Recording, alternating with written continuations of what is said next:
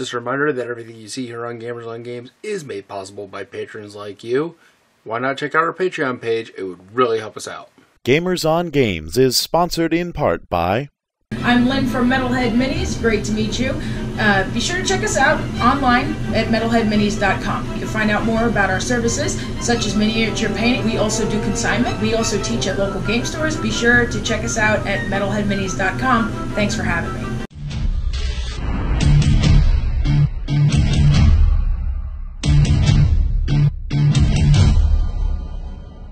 Hi, this is Dennis with 3D Game Gear.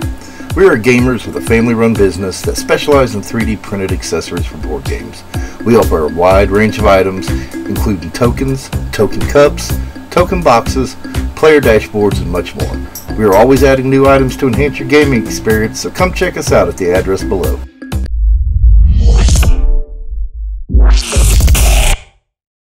And by viewers like you.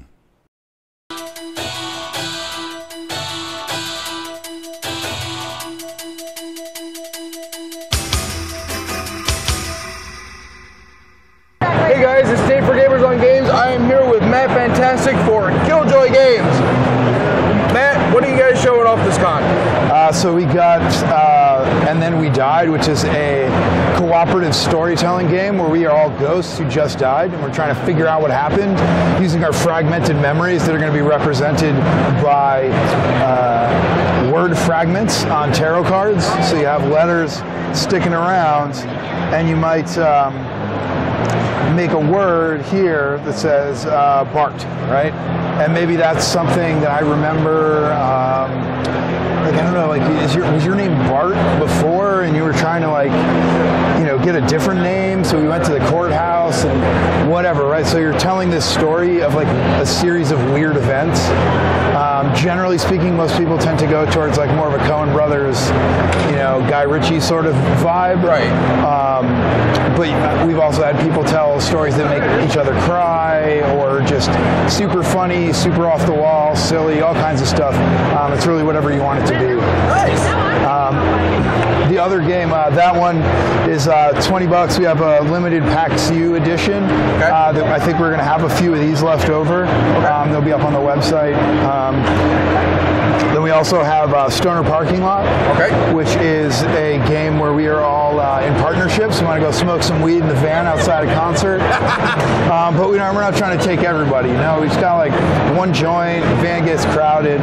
So we're trying to collect a set of all 6 elements that are kind of the most ideal for a perfect van experience, right? So you got like weed and a lighter, of course, but you also got like pizza and a mixtape, and you're really going to lay in there. So when you have a complete set, you're going to try to secretly signal your partner that they should call out, "Let's go smoke." Reveal my hand. If I have all 6, we get a point. If we fuck up our signaling, I don't have it, everybody else gets a point. But we gotta be careful, because anybody else can also call me out if they catch my signal before you do. If they catch me out and I have all 6, then they get a point. I can also try to fake them out, because if they call me out and I don't have all 6, then we get a point too. Oh, nice. Okay. So there's a lot of bluffing. It's all bluffing. It's really simple mechanically on the table, because that lets you keep your eyes up, because all you're really doing is looking at each other. It's a vehicle for trying to have that kind of weird cerebral social experience. Yeah. If you play with 5, the odd player is a narc whose only job is to catch anyone with all 6. I like that. That's really cool. Kind of really digs into that sort of 70s vibe. Yeah, a little bit more, I'm going to say a little bit more 80s into the 90s, because it's a little more stoner metal than like hippie vibes. Oh, okay. The artist we got is pretty well known for doing album covers and tour posters and stuff. Oh, nice. He did the album covers for some of the more iconic records that are kind of informing the vibe of the game. So he did like Dope Smoker for Sleep. He's made Honey in the Lion's Skull for Earth. Like, he's done some really, really cool stuff. His name's Eric Roper. Super talented guy, that friend of a friend. We got hooked up and he did the art for the game. We're really happy with it. That's really cool. All right, anything else that you want to talk about? Yeah, we got just quick on the 3 drops we have coming up soon. Yep. We have Glamazon's finally getting done, because Killjoy is doing it. Nice. Which which means that there's people that aren't me handling a lot of the logistics and stuff I suck at. And that one, for anybody that doesn't know, is we're a bunch of female warriors. We get sent to the armor shop, given a shitty chainmail bikini, and we're like, nah, that's not good. So we decide to go out, kill some monsters, turn them into armor ourselves. And that's a bluffing game where you're just straight up bluffing about how much damage you did to a monster, because only one of you can end up with each individual piece of armor.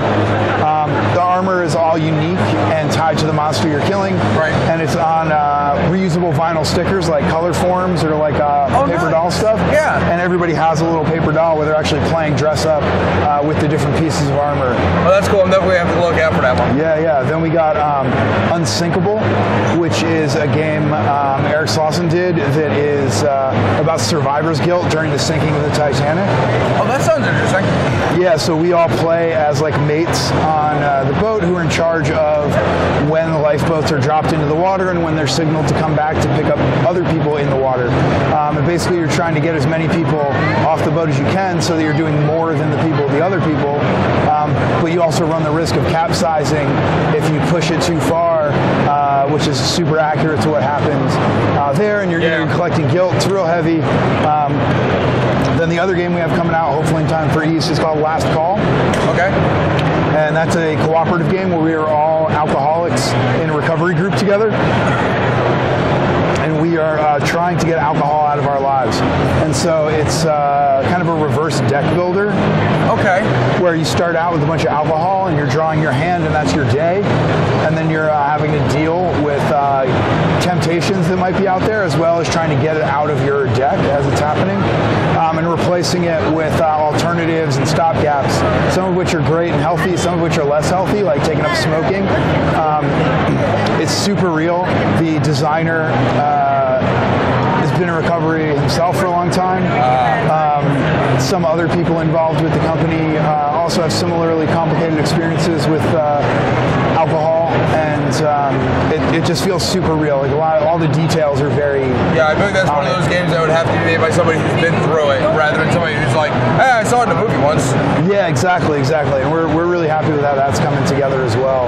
That's really cool. It's a wide variety. It's a real wide range. Yeah, which is what we're kind of going for with Killjoy, right? Because it's passion projects. It's stuff that we're excited about that we want to do our way. Right. Not stuff that we want, just stuff that we're really passionate about, excited about, and feel like kind of pushes some boundaries in different directions depending on the project, but really trying to do some more interesting stuff. Yeah, rather than just the standard, this is a joke game, this is a serious game. Yeah. Well, I mean, the thing with Killjoy is it's just there's a bunch of us that have day jobs doing other stuff with other game companies. Right. And so this is a place for us to kind of really get wild and drive those projects that we're real excited about. Yeah. So for me, it's great because I get to be one of the creative directors and kind of drive a lot of the vision. Right. But there's other people that are like really good at spreadsheets, and they're just as excited about it and helping take all this vision and making it happen. Like making sure there was electricity in the booth and all that kind of thing. Yeah. So you guys can't see it, but this is actually the trunk of a car, and even having this smoke billowing out of this thing all convention long. It's pretty impressive. It's a lot of stuff. Yeah, we're doing really well. We're gonna sell out a Stoner parking lot for sure. We brought more and then we died, but we're selling, pretty solid. So I'm happy to see that. Yeah. I mean, it's going real good. I mean, people are responding very well, which is exciting. Yeah, I was really enthusiastic when you guys contacted us and they're like, hey, yeah, can you guys come in? I was like, yeah, heck yeah. Yeah, I mean, we kind of soft launched in Essen a couple weeks ago, and then this is our real first launch, and even that, we didn't do a whole lot of building up to. We just kind of doing it and spreading the word more organically. I'm guessing the response has been pretty positive. Yeah, man. I mean, the thing is, like, if you're into what we do, like, if you see it, you're, like, probably going to be into it, Yeah. We're very much what you see on the can. Yeah. All right. Well, you know what? Thanks for taking some of your time to talk to us. Guys, so Killjoy, what's the website to keep up with you guys?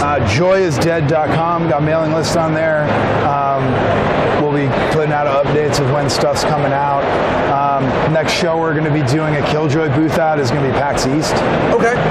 We're not doing a lot of shows, A, because we don't want to do a lot of shows, and B, we're already at so many shows like that I need to do other work at. No, I get that one. All right, guys. So this has been Dave and Matt at Killjoy Games. Thanks for stopping in.